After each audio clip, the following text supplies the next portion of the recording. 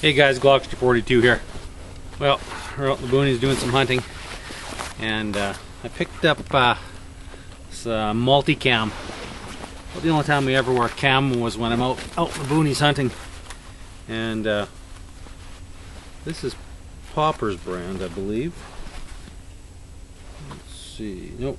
Sorry, Propper. P-R-O-P-P-E-R. I picked this set up at Stapleton's Great Adventure Company out of Regina. Reasonably good price, $100. It's the 3XL set.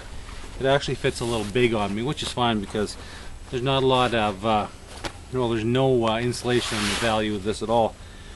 So what I usually do is, as you've seen, I've got my Under Armour, some Polar Fleece, and this. So I've got the bigger size. You get a bigger size, it works really well. It covers up, but there is a few.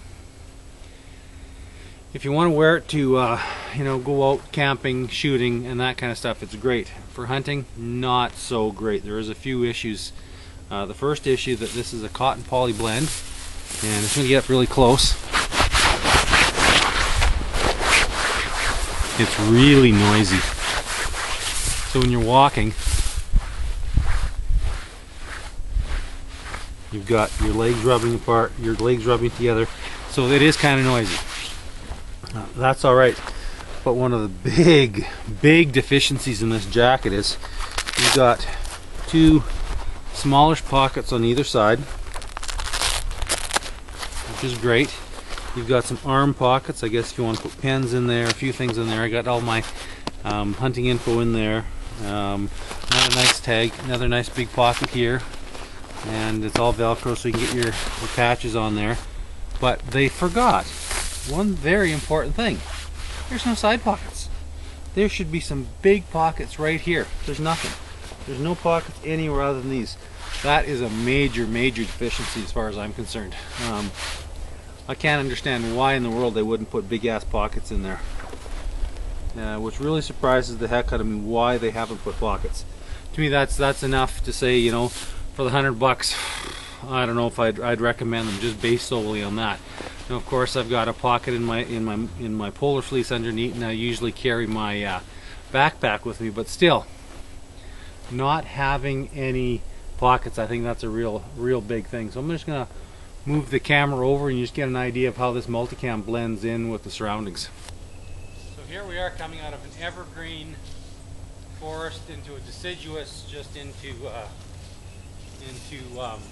thistle field, and as you can see, it does a pretty good job of blending in.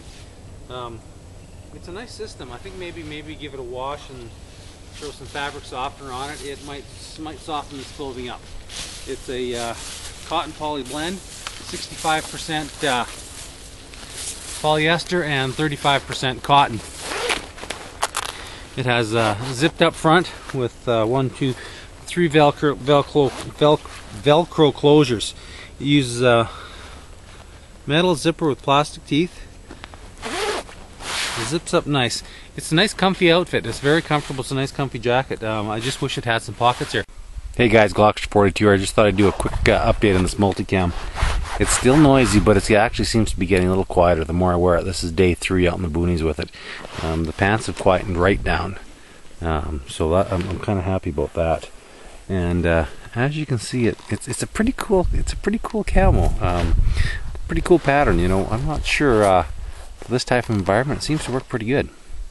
So like I said, a couple things I forgot when I did my initial review here. Let me just roll the camera around here. The stitching is first rate. It's got very good stitching. The stitching in the pants is all good deal. On the seams, it's all, of course, double stitched. Very cleanly stitched, very clean seams, nicely put together. Everything looks to be very good quality, and I guess for the price it should be. The only thing I wish it did, I'm still harping on these pockets.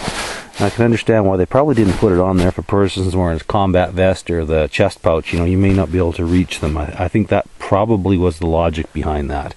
Although for civilian use, I'd sure like to have that on there. But like I said, the more I wear this, it seems to be, getting a little bit quieter. It's still hard. a good wash with maybe some fabric softener. We'll try that again. We'll see it. But like I say, the quality of this, can't be beat. It's extremely well made, and given that, you know, as a BDU, it's a well-made product, and other than the lack of pockets, it's pretty good quality. So take that for what it's worth, guys, and we'll see you around later.